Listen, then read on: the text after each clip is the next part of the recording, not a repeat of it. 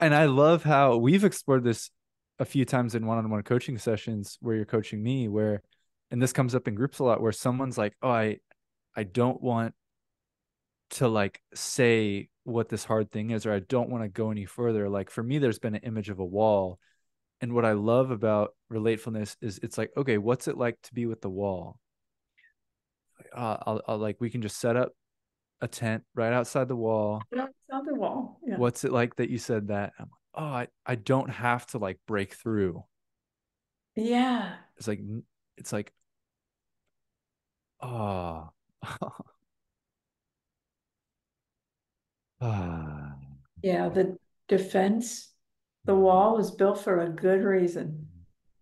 mm, So rather than trying to get past it, I'd love to know it.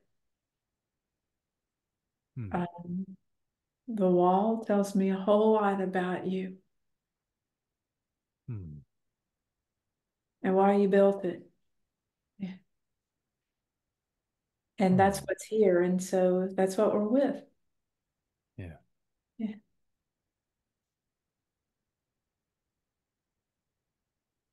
And usually your somebody's response is that exhale, that shoulders dropping.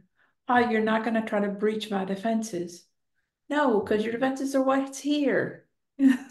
Mm, Yeah, yeah, mm, yeah. It's not a practice of vulnerability, although it can be vulnerable. It's a practice being with what's mm, here and sharing what it's mm, like to be me in that mm, and with you and us. It's mm.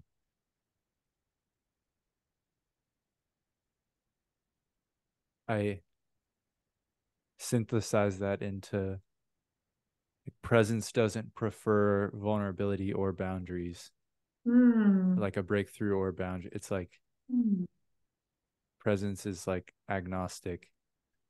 hmm